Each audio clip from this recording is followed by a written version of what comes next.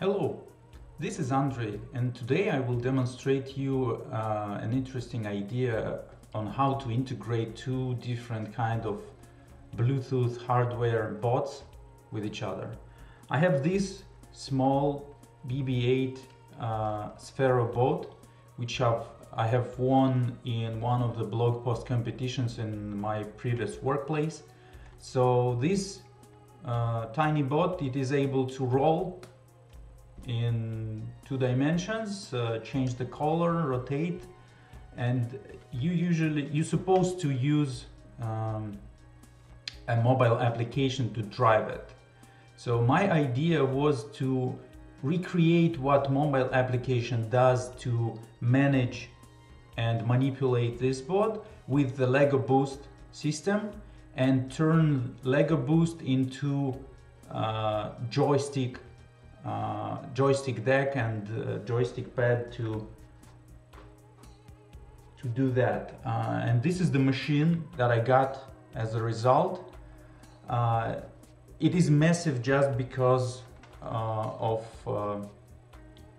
the Lego Boost motor sizes. It is able to control rotation. There's the button and the joystick itself.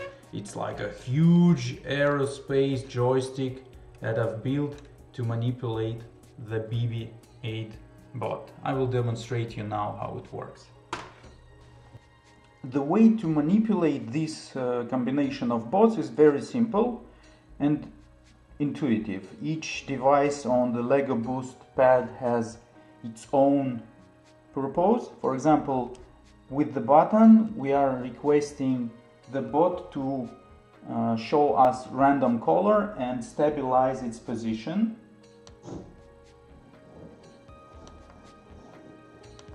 So clicking the button sends the color signal and the bot tries to stabilize to get the vertical orientation.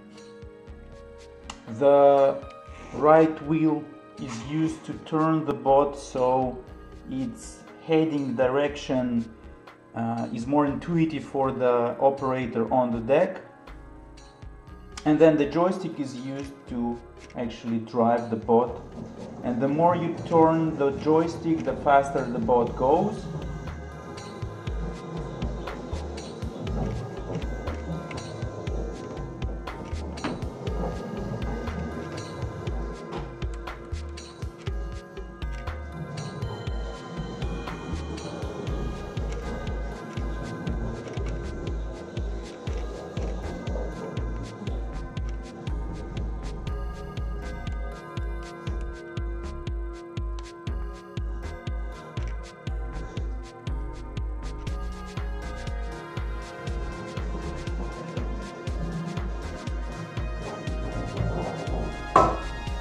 How it actually came to me here.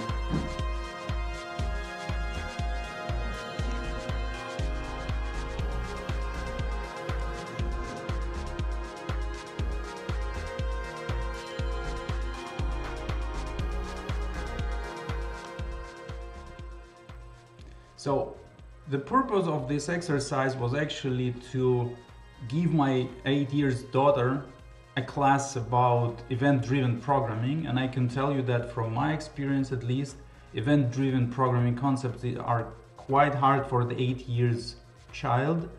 But we went through the exercise. She wrote a successful program handling all of the events from all devices and sending them into BB8.